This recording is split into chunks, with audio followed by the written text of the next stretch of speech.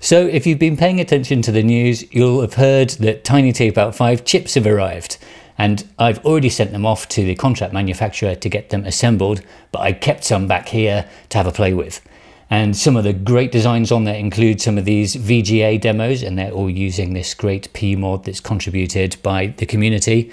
But today I want to take a look at a super special secret design, which is the first ever analog design that we included on Tiny Tapeout and paved the way for mixed signal and analog on Tiny Tapeout 6, 7 and 8. So in this video I'm going to show that design working, and I'm going to make a few measurements with the Digilant Analog Discovery 3, which is a really cool tool we can use for mixed signal design, measurement and characterization. So here we are on Tiny Tapeout 5 chip map. And let's load this analog project. And it's by Harold Prettel and Jacob Ratchenberger. And it's also using a custom layout tool called Ralph, which I'll link down in the description of this video if you want to check it out. It's got a ring oscillator and a DAC. And if you're interested to find out more, you can load the GitHub repository. Here's the layout. This top part here is the DAC. And the bottom part here is a ring oscillator, and we've got these controls, and the outputs go to these two output pins. I'm loving Maximo's update on the 3D viewer, so I'm always doing these exploded views with the cool grayscale, make it look like an X-ray. Oh yeah, delicious. So here's the design for the ring oscillator. We can look inside. This is X Scheme by Stefan Schippers. And this is the test bench, so I can run the test bench, do the simulation, and let's see what the ring oscillator looks like. And it's meant to be oscillating around 500 kHz. Now this is the test setup. The Digilant is plugged in, and I've got a Tiny Tapeout 5 chip in this cool QFN socket. Lets me check quickly. And here I'm using the tapeout commander to enable the ring oscillator. So there you can see it's jumping straight away. Need 5 and 6 turned on. And as I short out the fuse, you can see that that frequency is going up and the voltage is going up. And that's because the ring oscillator is really sensitive to voltage.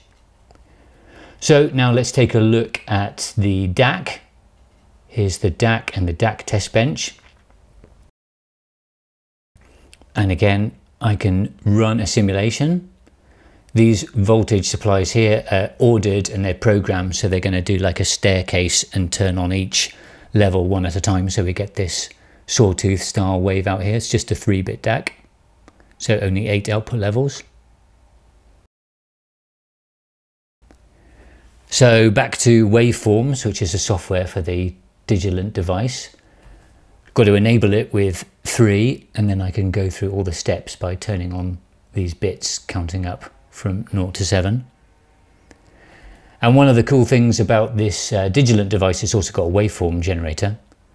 So if I plug in these output pins to control those input pins of the ASIC, I can enable this waveform, and it's going to run at 1 kHz and make me my sawtooth step pattern.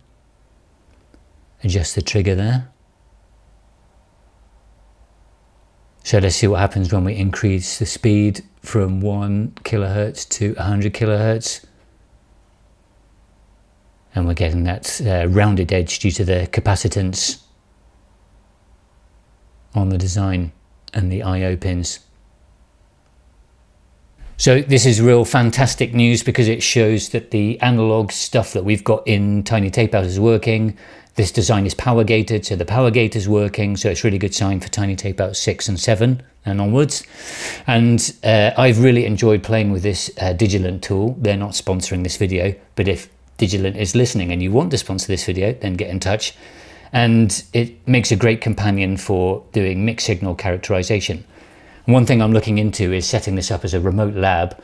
So there's this stuff on the table set up with a webcam and then allowing people to log in. So if you submit a design, but you don't receive the board or you don't have the expensive test equipment, then you can use this remotely. So have fun. I hope you get involved with mixed signal and analog for Tiny Tapeout 8. The shuttle is already open and it closes on September the 6th. So have a great weekend and enjoy the rest of your life.